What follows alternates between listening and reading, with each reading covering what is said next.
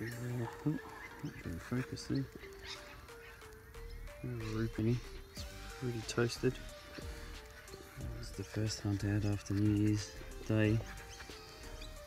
And didn't charge my headphones. So I'm just chipping away quietly down here because it's just went back on some houses. But yeah, it's off the mark for the pre-decimals this year. 2022. Let's keep going.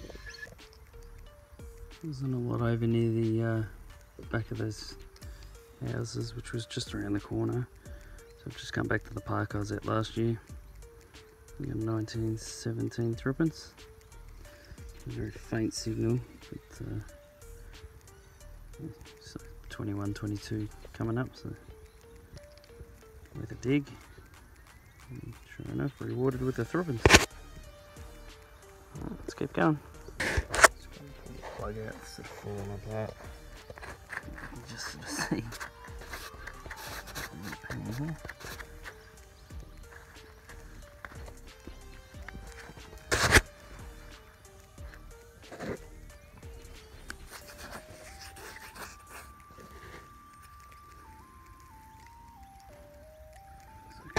1952.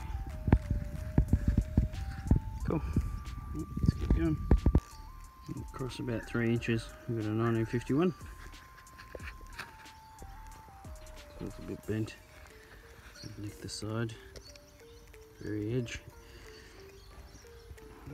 It's unfortunate, but we'll keep going. 1936, sixpence. A little bit of rubbish coming out, but it's old rubbish. I don't know, that last thing I think I found was like the outside of a watch or something. So there's a couple of like old bits of copper. So it's a good sign. We'll keep going there. Oh, this is exciting. About 2 feet away. 1944 threepence.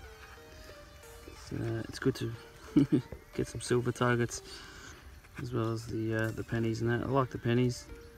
Yeah, a bit of history, but love the silvers. Silvers are the exciting part, I think. Scooting around here and see what else we can get. Pretty toasted, but I think that's a halfpenny. Commonwealth halfpenny.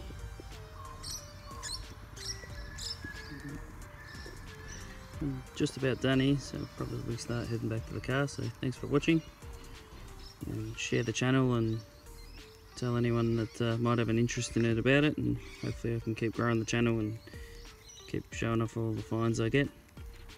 Right, see you next time. Didn't get far. It's about a metre in front of where I just was. It looks like an old crusty penny.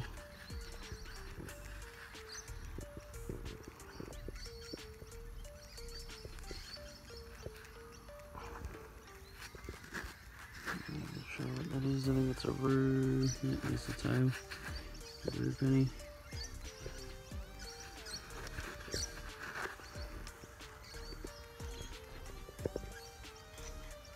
Alright, we'll clean it up when we get back. Just can't get out. It'll be a couple of 1 and 2 cent pieces and keyring. Shallow that, but it was ringing up an 18. It's worth a look. You never know what you're going to find. It's interesting. I don't know whether it's a cat's face or not too sure. Alright, back to the car. Not a cat, an owl, I think. Just found the next bit. Cool. Wow, they just keep popping out. What would that be? Just under, well, maybe, I wouldn't say half because it's missing that bit, but maybe 2/5 of a shilling or something, I don't know. It's unfortunate. It's always good to get the shillings.